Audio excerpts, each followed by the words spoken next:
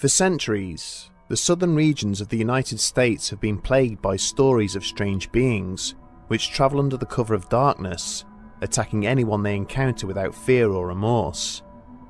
What is it that lurks in the shadows, waiting for lone victims?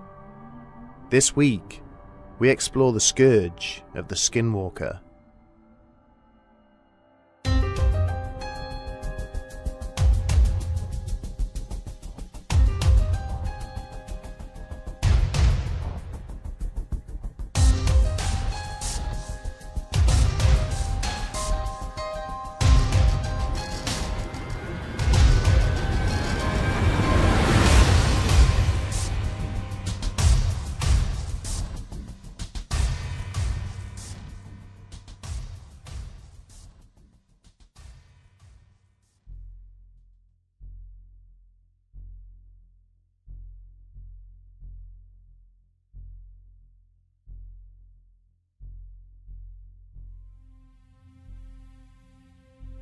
Some of the most colourful cryptids to be found in American culture originate from tales passed down through generations by the country's Native American tribes. From Sasquatches that dwell within the mountains and forests of the Pacific Northwest, to the dogmen which traverse the highways and byways of rural Michigan, it seems that the same monsters who stalk the campfires of the Sioux and Apache settlements may still walk freely amongst us. The origins of each of these entities usually feature no small degree of mysticism and tragedy, often involving conflicted human characters who are transformed into monsters, either as a result of villainous witchcraft or involvement in rituals which they voluntarily subjected themselves to. And whilst many are malevolent or murderous in nature, few are as unsettling as the tales told about the Skinwalker. This particularly dangerous and deceitful creature was first spoken of by the Navajo people, who christened it the Nold Lushi, which translates as, "he who walks on all fours." The term described a witch or sinister individual who had chosen to relinquish all of their humanity by participating in a secretive ceremony. This involved the invocation of certain charms and chants, and culminated in the willful murder of a loved one. After consuming the flesh of their victim, the killer in turn lost all vestiges of kindness and reason, transitioning into an unfeeling and relentless monster, intent only on the commission of further acts of murder and cannibalism.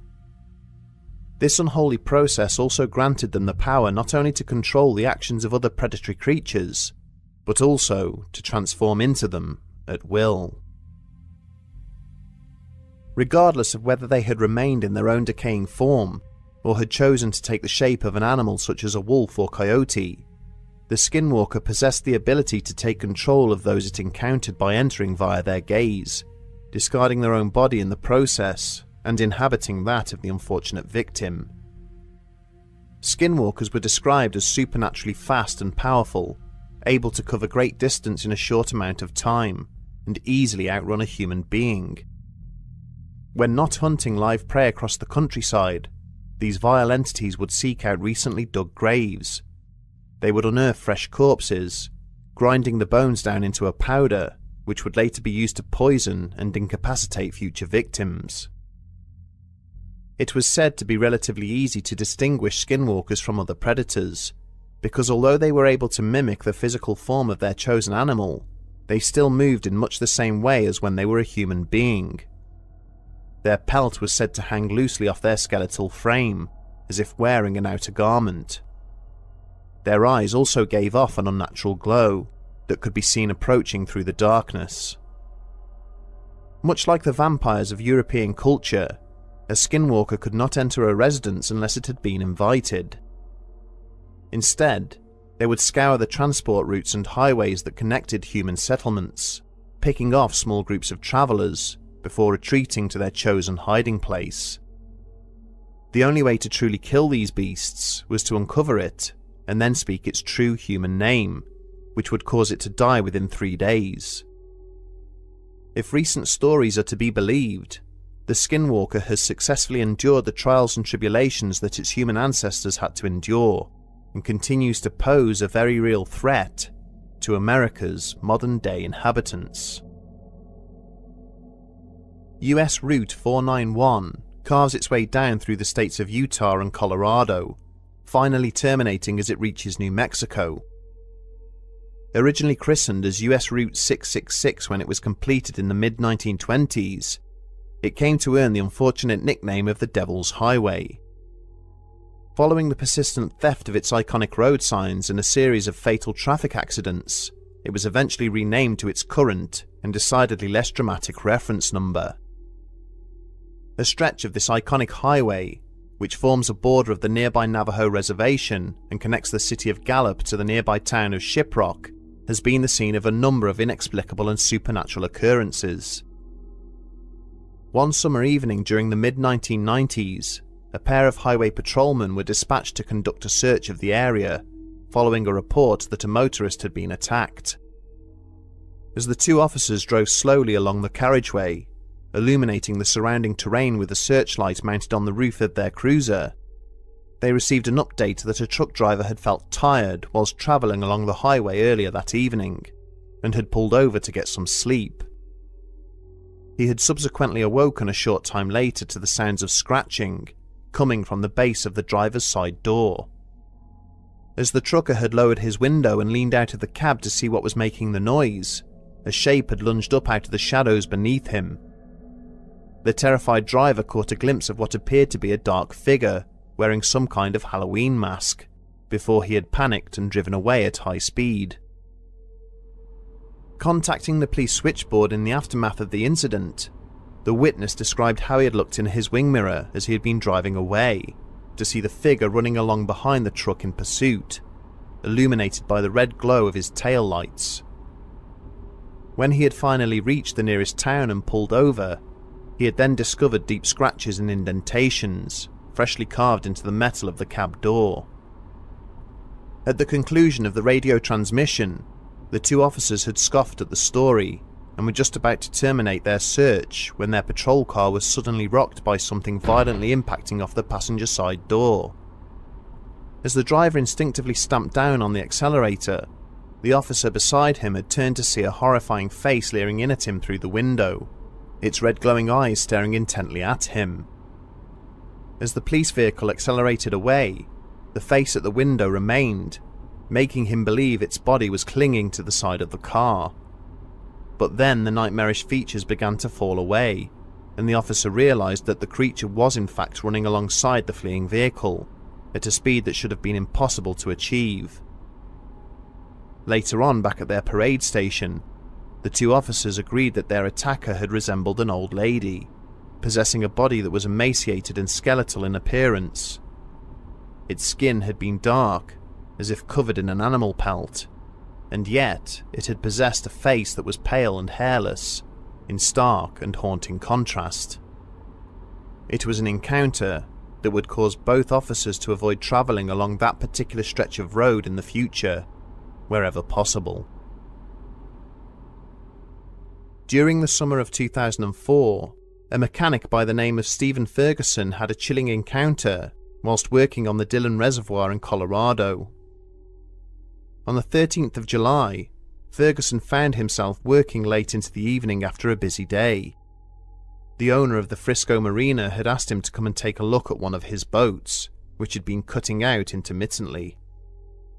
It was almost 10 PM by the time he arrived on site, and whilst the marina itself was closed, the owner had left the keys to the boat in a key safe by the main reception. He found the vessel in question sitting towards the end of the main jetty, and keen to finish his last job of the day and get home, he set to work straight away.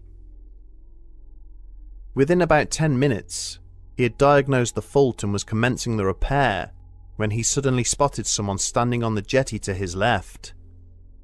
He could not see who it was, as the light he was working by was far too bright. All he could see was a silhouette cast against the dark blue of the night sky. He assumed it was the owner of the boat, coming to check that the repair was being carried out, so he called out his name. "Mr. Bennings, is it?" The silhouette did not respond, and remained completely motionless. Feeling slightly unnerved, Ferguson spoke again. "Listen, whoever you are, you're not supposed to be down here. This is private property." Again there was no response, but after a brief pause, the figure suddenly took a step forward, and the mechanic could see several features illuminated in the ambience of his worklight. It had extremely long arms, at the ends of which were grotesquely large hands and long spindly fingers.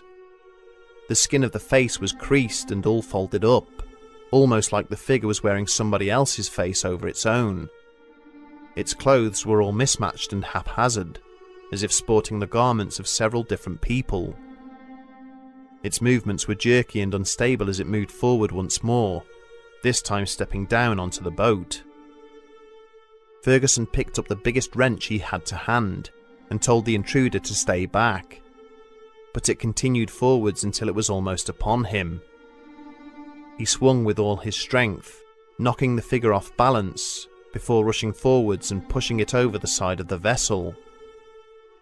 Whatever it was disappeared with a splash, whilst the mechanic jumped up onto the jetty and ran back to his truck, leaving his tools behind. When he went back to collect them early the next morning, he found his toolbox sitting exactly where he had left it. Nothing had been taken from it, but the baseball cap he had been wearing, which had come off his head at some point during the commotion, was gone. Another location which has gradually become enshrined in the legend of the Skinwalker is the city of Flagstaff in Arizona. Situated on the borders of the Grand Canyon National Park, it is only a 3-hour drive from the territory of the Navajo Nation, and has been the scene of multiple sightings of alleged Skinwalker activity. During one of their incursions, the police were called to an isolated rural farmstead, following a report that intruders had attempted to gain entry. Upon speaking to the homeowners, it transpired that their daughter had been awoken earlier that evening by a strange noise coming from outside. Peering out of her bedroom window into the darkness, she had noticed what appeared to be 3 exceptionally large wolves, congregating at a point just outside the perimeter of the property's wooden fence line. The 3 animals were far larger than any wolf she had seen before, and all appeared to be in a poor condition, being very thin in appearance, with their coats sagging loosely underneath them. As she watched, one of the animals reared up on its hind legs and tentatively pawed at the fencing, producing the strange sound which had disturbed her. After a few seconds, it dropped back down onto all fours, before suddenly rearing up again and managing to stand independently. Her eyes now wide with horror, the girl looked on as the 2 accompanying animals proceeded to do the same, until all 3 were standing bolt upright, seeming to regard the barrier in front of them. They then moved forward, their forepaws reaching out like human arms, taking hold of the wooden fencing. With a sickening feeling rising inside her, she realized that they were attempting to climb up and over the fence. It soon became clear that none of the tall figures could gain an effective handhold, and their attempt ceased. But rather than moving away from the fence, the 3 wolves suddenly moved closer to one another. It was at that point that the girl became aware of a new commotion coming from the animals, the sound of men chanting in chorus. Utterly terrified by the 3 unnatural figures which were now staring back at her, speaking together in an unknown language, the teenager cried out for her parents. As her father ran out onto the front porch with his rifle, he caught sight of 3 large black shapes bolting away into the tree line before he managed to get off a shot. A search of the perimeter fencing uncovered nothing unusual, and the attending officers were soon on their way again, but the incident had left a lasting impression on the farm's inhabitants. Several days later, at the insistence of the girl's father, an elder from the Navajo reservation came to inspect the fencing. In hushed terms, she explained that the family had been visited by 3 evil spirits, and that they had been lucky to survive the encounter. Both Flagstaff and the legend of the Skinwalker would achieve national notoriety in June of 1987, when a hospital worker named Sarah Saganitso was found murdered on the grounds of the local medical centre. She had been stabbed repeatedly, and her attacker had apparently bitten away at her torso and face, leaving it extremely difficult to identify her remains. Following inquiries by the local police department, a college professor by the name of George Abney was arrested and charged with the murder, and it was the mitigation offered at court by his defense attorneys that elevated the case to a national level. Abney had been compelled to commit the murder by strange voices, which had spoken to him whilst he was asleep, and had told him to consume the victim's flesh after the deed had been done. The presence of a broken wood stave near to the body, and soil which had apparently been removed from a nearby graveyard were evidence of black magic, according to the defence. Abney was duly convicted of the crime, but then released a year later when an appeal that he had lodged was upheld. In a curious twist of fate, members of Saganitso's family had petitioned the judge for his release, claiming they did not believe Abney was the true killer, and that he had been acting under something else's control. Historians and commentators on Native American culture are quick to point out that the majority of historical encounters with paranormal entities stem from the fact that warriors would often go to war adorned with the pelts of animals fastened to their clothing. In the heat of battle, witnesses would mistake their enemies as oversized beasts, who moved unnaturally compared to regular members of their species. Similarly, tales of these individuals possessing supernatural speed and endurance are attributed to memories of the survivors being affected by the trauma of having been relentlessly hunted and pursued by their attackers. It is intriguing, though, that the Skinwalker shares a large number of characteristics with similar entities found in other cultures all around the world. The concept of a human becoming cursed by consuming the flesh of another is similar to tales of the Wendigo. The idea that they cannot enter a premises without permission is also found in the folklore of vampires from Eastern Europe. And the idea that if they are wounded in their animal form, the injury remains upon their human body is identical to the description of the Aswang found in the Philippines. Are the similarities in these stories from across the globe proof that there is another sinister species that shares this world with humanity, one which has always existed alongside human beings, dwelling within the shadows but following on as mankind migrated to new lands, settling near to their communities?